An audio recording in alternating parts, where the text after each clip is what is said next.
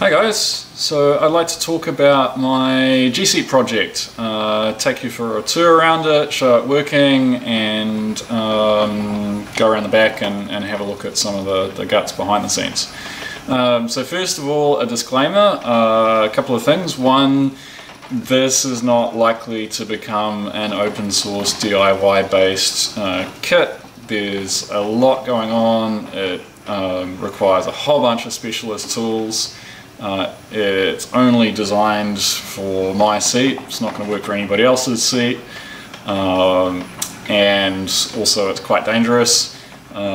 Those servos that are on it can output a lot of torque and move really quickly, and I've seen, at least on some of the early prototypes I was playing with, it could easily break a rib if something went wrong or you had it dialed up too high, etc. So that said, there's a bunch of enterprising folks around the world who've built their own, and I've learnt stuff from them, and I hope by sharing this, anybody else who's masochistic enough to go down this path might help them along the way.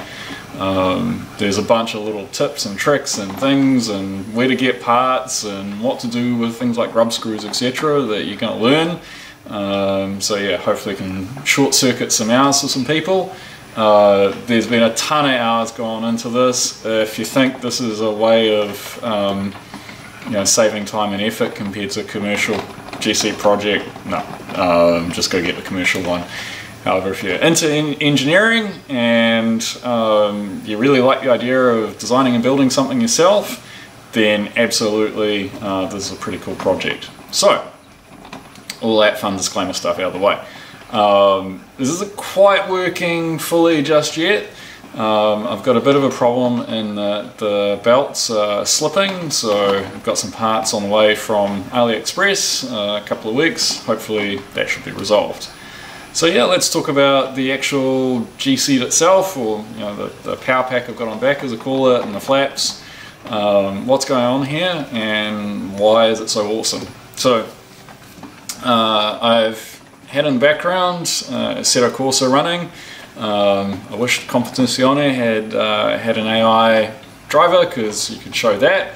It's probably got the best physics output of anything at the moment, but we'll make do with the Servo Corsa.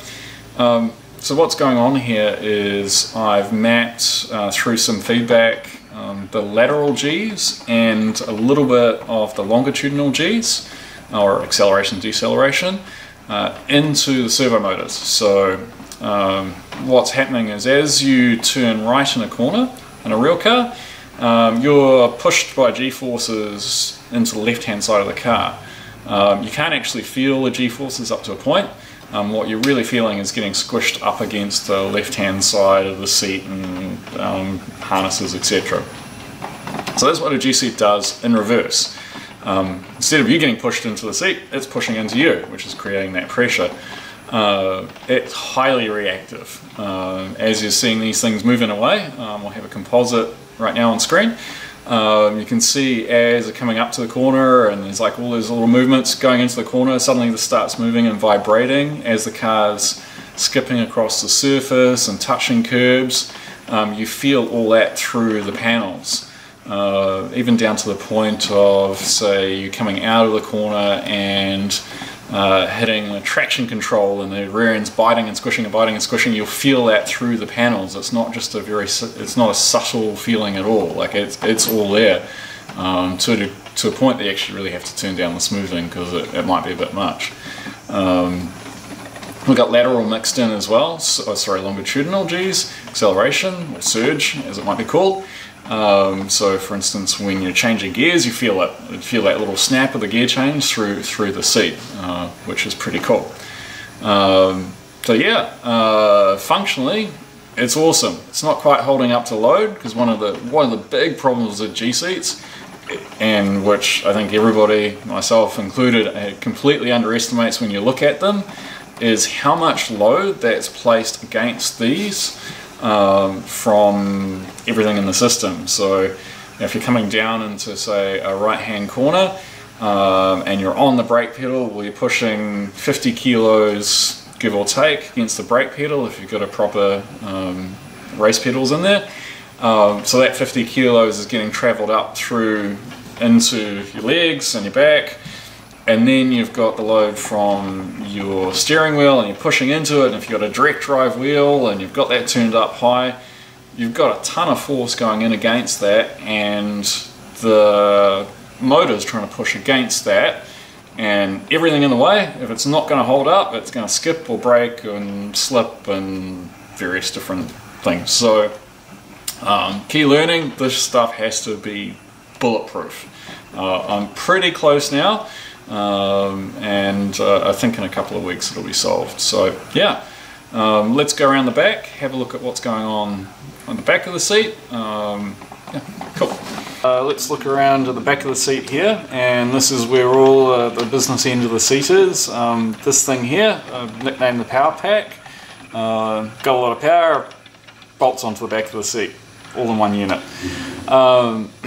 So one of the learnings that I made early on in some of the original prototypes is, like I talked about before, there's a lot of force going through all of this system, and when that force is there, stuff starts flexing and shifting relative to each other. And I wanted to make the mounting a lot simpler and remove some of that force, or the force bending, out of the equation. So what I did is designed this bracket here. Commercially, they solved this by using a honking great seat that's all metal and solid as hell, weighs a ton, and you know, it doesn't move. Problem with these fiberglass seats is they bend and twist and flex, and they're just not good at all to mount things to. So made up this bracket, designed it up in Fusion 360, sent it off, got it laser cut bent, CNC bent, so it comes back absolutely perfect, and that is what I hang everything off. So it bolts onto the back of the seat. Neat little tricks like using 3D printed spacers to offset it from the seat, get everything nice and solid and tight. And then in here I've got two 60 ST servo motors. If I was to do this again, I'd probably go for bigger ones. Nice and quiet, obviously, they're sitting here moving away. They're super fast and quite torquey, but not torquey enough, so you need gearboxes. So I've got some 4-to-1 gearboxes, probably would go to something like a 6-to-1 or 8-to-1 if I was to do it again. Then into the pulleys, the belt pulley system out to the shaft, that in turn pushes the push rod, and in turn pushes the seat. These belts pulley system just are not strong enough. They're a 3mm pitch, 16mm belt. They really don't work.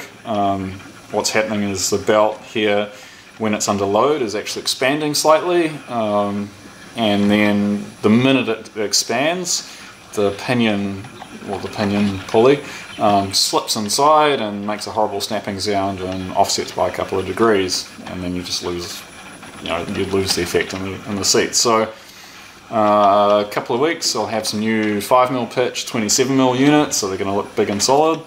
Hopefully that solves the problem, otherwise I will go to adopt something like Bury's design, where it's got a lever arm set up. But I want to stick with belts because they kind of look cool. Yeah, so that system all seems to be working functionally so far. The other thing I've got to do is, and I was expecting these to break earlier, they're just a simple little 3D printed arm, 20% infill, 4 layers, nothing fancy about them, and they're still holding up, which I was quite surprised. So it did make them big and chunky. And that is a through bolt through there between the two push rods, so that, you know, it can't snap an edge off. These clamps here, don't buy them. The grub screws are terrible, and it's all soft metal. It's not going to work. So I'm going to use some bigger, thanks Barry for the design, some bigger clamps on here and redesign that arm. It is through bolted here, just to make sure that it's not going to slip relative to the arm. Yeah, so that's the back of the seat. In a couple of weeks I'll have these new parts like I talked about before, and hopefully that will all be functional. Once that's all functional, then it's just the aesthetics of tidying it up. I know this bit in here, this arm here, or the rod, it's only mild steel, so it's flexing a little bit. So I'm going to put another pillow block bearing just to hold it on there, add some stiffness into the system, and there's a bracket just to hold the motors in. I'm going to design that slightly better. And then finally fix up the metal flat mounting points. We're just using basic MDF and standard old butt hinges for that. I'll tidy that up and then upholster it, and we should be done. So get on with sim racing and less building stuff in the garage. Okay, well, thanks guys for watching, and subscribe for the next installment. Cheers!